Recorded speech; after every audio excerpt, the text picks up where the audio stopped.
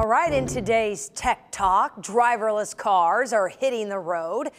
TikTok's dealing with a Kardashian controversy, and Ring back in the news, stepping up its security on its home video cameras. Joining me now is our tech expert, Jessica Naziri. Good to see you again. Thank you. Thanks for having me. Yeah, so let's talk about driverless cars. We knew it was coming, but now what is the news today? So Nuro is the first self-driving bot that will deliver your groceries. So it's a bot. Yes. There's no one sitting inside. It's like a robot, right? It's a self-driving device that no longer has windshield, no longer has the cameras in the back, and it's really just the first kind to actually get exemption. Now, I'm really excited because it's two ex-Googlers that are behind this. A lot of companies have applied for this exemption, and this is the first company. So I feel like after this, more companies will learn what to do, and there will be a whole slew of other companies that will do the same thing as well. Right, as these federal regulators try to figure things out. I mean, this little driverless robot, I guess, it can't go very fast, and there are already rules in place. There's rules in place, but I can't tell you how many people are already opposed to this. There's been memes where like people are going to get run over, and what's next, and you know, how lazy can we be? Funny for me, the other day I actually ordered delivery to my home Amazon, and someone stole everything. Right? So will this be a way to prevent loss? Right. You know, will you now actually have another robot that actually brings everything to you to your doorstep? So I'm excited to see where this goes. I hate to hear that. I know in this day of age of everyone doing so much online now and getting those deliveries. Exactly. Yeah, and we're talking about drones too, soon to hit the skies with your packages as well. Okay, TikTok. What is going on? A fake, of all things, a fake Kendall Jenner account that was verified, and then it was deleted less than 24 hours later. How does it get verified and then they realize it was fake?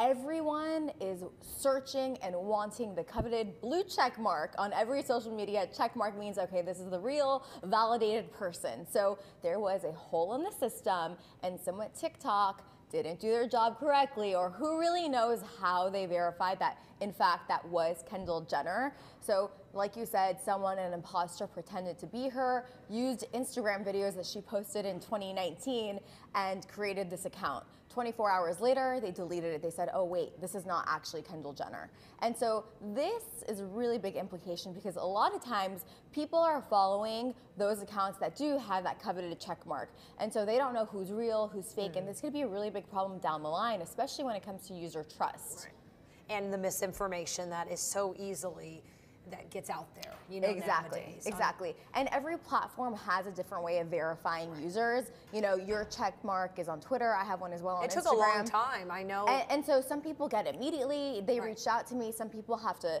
you know, apply for it. And so there's really murky waters.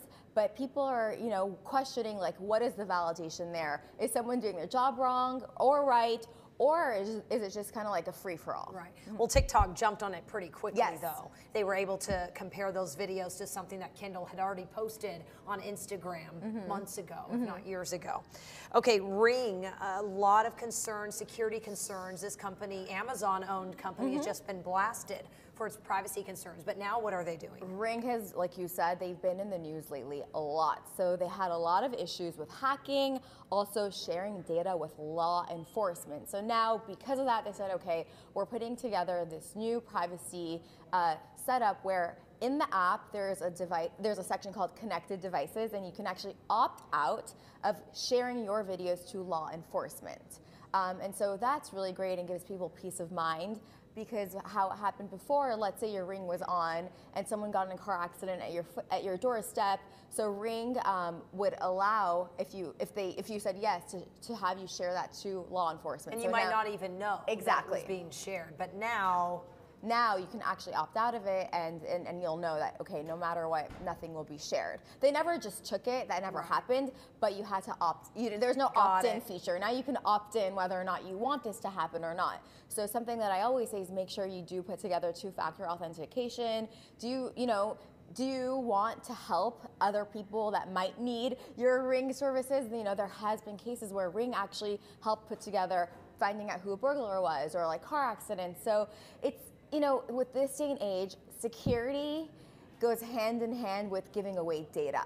And so are you going to help someone by giving away access to your backyard, you know, and helping someone else? That's really for you to decide. Right. I know, all the good and the bad that comes with this. Yeah, but I'm glad they're actually doing something about it, because a lot of law enforcement have teamed up with Ring, and so now you can opt in, so yeah. Right. Giving people that decision then. Yes. And more options. All right, Jessica, thank you so much.